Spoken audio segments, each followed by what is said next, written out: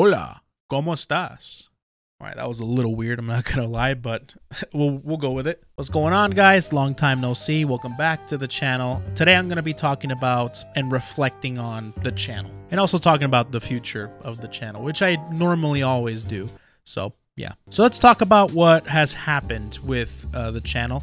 And first and foremost, I just want to thank everybody that has supported the channel up until this point. We reached 150,000 subscribers the other day, and I'm just blown away with the amount of people that have shown so much support in the last couple years, especially during this time where a lot of people are not having the greatest of time, and they have to go to the internet and trying to look for some refuge, for some happiness, for some, you know, little bit of entertainment to relieve them of the stresses of the world. And I'm glad that I'm one of those people that is able to provide that stress relief. So I'm going to be trying my best to continue relieving you of stress. That sounded a little weird, but we'll go with it. So yeah, thank you so much from the bottom of my heart.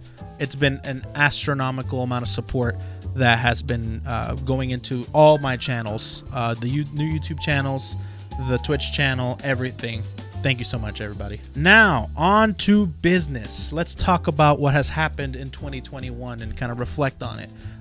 One, I went full-time, so I no longer have a job that's not me sitting here and playing video games and talking with you guys and making videos and just being a monkey overall. And that has been a big step for me because I am a very, pretty particular person when it comes to the future. I always like to think ahead, and whenever there's no clarity or if I don't prepare enough for what's to come, then I get really anxious and I get really nervous, and it prevents me from moving on to other things, and I'm left in this like bubble. And I was able to take the leap and pop that bubble, and I was able to leave it, and here I am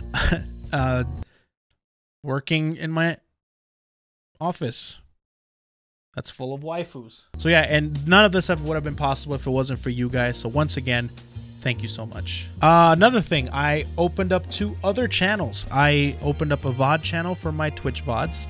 I opened up a clips channel / secondary channel where I upload content that doesn't normally go on this channel, and I upload it to the second channel. So it's like a hybrid of like deleted scenes type content, like extra content, as well as clips and shorts and highlights from the Twitch highlights, Twitch clips, and extra content. That's a better way to describe it. It's been awesome. Thank you so much. If you guys haven't subscribed to those channels, I highly suggest you do so, especially the VOD channel, because I'm going to be uploading all of my different playthroughs of the bucket list games I did in 2021. I did Ninja Gaiden Black already. I'm going to be uploading Metal Gear Rising: Revengeance and Metal Gear Solid 3 and Dad of War and Last of Us. All those games are going to be uploaded in a playlist where you can go through it, and it'll be nice. I also reached 60,000 followers on Twitch. That is incredible. I could not believe that is a thing,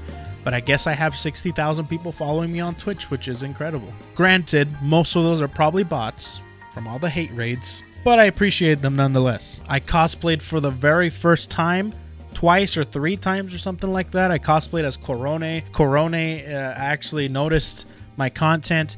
Also, a bunch of other VTubers have noticed my content as well. It's been a real crazy year when it comes to my content. And one unexpected thing was when Kiryu Coco graduated, a whole bunch of people flocked to my Twitch stream, and it was really weird. I went from like having 300 viewers to having like almost 2,200 viewers just so they can get my reaction to the graduation of Kiryu Coco. That was a weird little highlight of my year. I don't know what it is.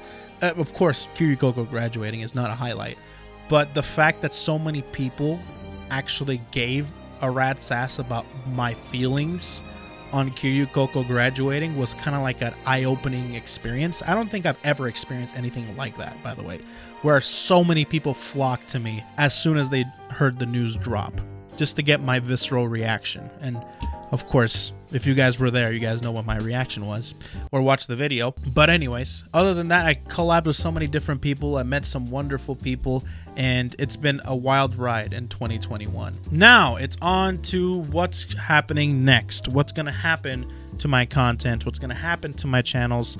What's the plans? And I guess I should start with the YouTube channel first. At least the main one for the most part, because the Clips channel and the VODs channel are pretty self-explanatory as to what I'm going to be doing. But the main channel, what's mainly happening to it is nothing. It's pretty much going to be the exact same thing. I'm going to be uploading things that I do on Twitch, edit them for you to watch them on YouTube, and call it good content, I guess. Still going to be doing You Laugh, You Loses, VTuber type content, reactions, gameplay, miscellaneous gameplay, collabs, all that stuff I'm going to be doing, and definitely fighting games. So I was thinking long and hard about my fighting game content and what I should be doing, and I come to realize that not a lot of people are here for my fighting game content, at least not anymore. It used to be like that, but not anymore. So what I'm going to be doing is I'm going to be approaching fighting game content a little bit differently, because I still want to upload fighting game content. It's my favorite genre of video games, and I still love competing in them. I still love playing them, ranking up, leveling up, getting better. That whole progress bar is one of my favorite things to do in my spare time, or even in my working time. So I'm going to be playing fighting games still, lots of fighting games. DNF is coming out. Melty Blood got Aoko, so I'm playing a lot of Aoko now, actually. I just haven't uploaded any videos or did any streams on them, and that's going to be changing very soon, so keep your eyes peeled for that. The League of Legends fighting game is going to be kind of a thing, a big thing, so I want to be there for that. Also, BlazBlue rollback. BlazBlue having rollback, it feels like it's 2016, 2017 again, where everybody's playing the game and trying to get better. It's just been really fun to see everything on my timeline be BlazBlue again. It's just really fun. And with that, I want to keep uploading more BlazBlue content.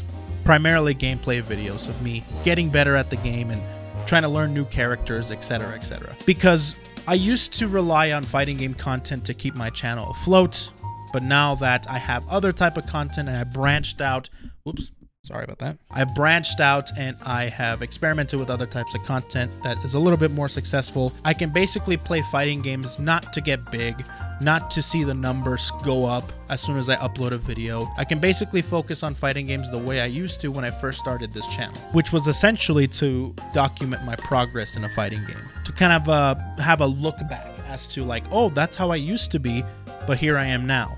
That's kind of like the main reason I started doing it. Actually, what the reason I started to do all this in the first place. I went through my channel and I made a bunch of playlists of my old UMVC3 videos, my old Street Fighter 4 videos, my old Third Strike videos, my old fighting game content, and I'm just like, man, dude, I just want to do this. So yeah, fighting game content is still going to be very prevalent in this channel.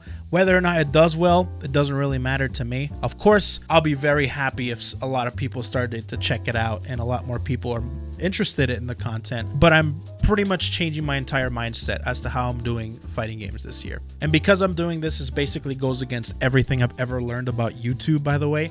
If you have a specific type of content that works, stick with it, but I'm trying to go against it because I'm so passionate about fighting games. I'm going with my gut, even if it doesn't make sense. And I also want to try to incorporate everything together. For example, do a collab stream with VTubers or with other people that even aren't VTubers and play fighting games with them.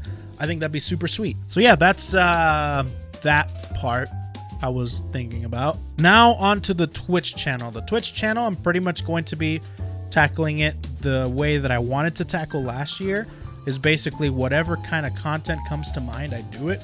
I don't really want to plan around it. I just want to do it, and whatever happens, happens. And if it comes out hilarious, great. If it comes out cringe, great. If it comes out bad, great. To put it in simpler terms, my Twitch channel is going to be do now, think later. That's how I'm going to be approaching it. And then hopefully I can make something out of it and post it to the YouTube channels. To give you kind of an idea as to what I'm thinking, cooking streams, co-op playthroughs, collab streams, streams outside of this room, etc., etc. It's just going to be, it's going to be fun. It's going to be unpredictable is what I'm going for. And if people want to tag along, hell yeah, dude, join in. But be sure to buy merch before you do that. Just saying. And some final small things before I end the video. I'm thinking about doing a Patreon very soon, so that's going to be good. I'm going to be experimenting a little bit more on TikTok as well, because that that platform is popping off, and I'd like to make some content for TikTok as well. Hate it or love it, content creators gotta get on that exposure train. And lastly, I wanted to mention that I'm going to be working on myself. I'm going to be working on, of course, my physical health and my mental health, trying to be as healthy as I can, trying to feel good, and trying to do this for as long as I can, because this has been an experience that I'll never forget and I don't want to ever end. And to do that, I need to be able to take care of myself, one, and two, try to get those creative juices going, and that can't happen unless you are healthy. So I'm going to try to work on myself a lot this year, mentally and physically. Anyways, that about wraps it up. I appreciate you guys clicking on the video. You guys should subscribe to the channel. Why? Because it's free. And in this economy, that sounds like a pretty good deal. Comment on the comment section down below, whatever you guys want to comment. I don't really care. You want to say hi, you want to say I suck, you want to say El Gordito Lindo, whatever you guys want to say, go for it, man. I'm down. Raise this video's interaction up, please. And speaking of raising interactions, like the video too. Really helps out. All right, I will see you guys in the next video, which will probably be tomorrow. Bye-bye.